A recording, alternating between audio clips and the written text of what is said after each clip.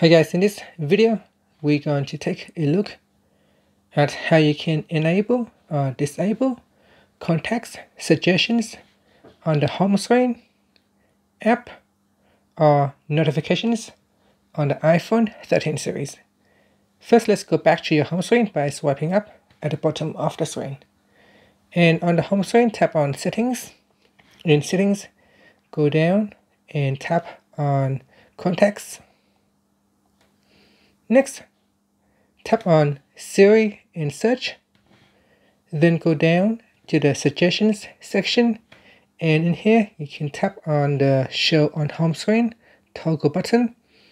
So in here you can switch it on or off, and you can do that with Suggest app and Suggestions notifications as well. So if you want to hide it, you can just tap on the toggle button to switch it off, or we can turn it on.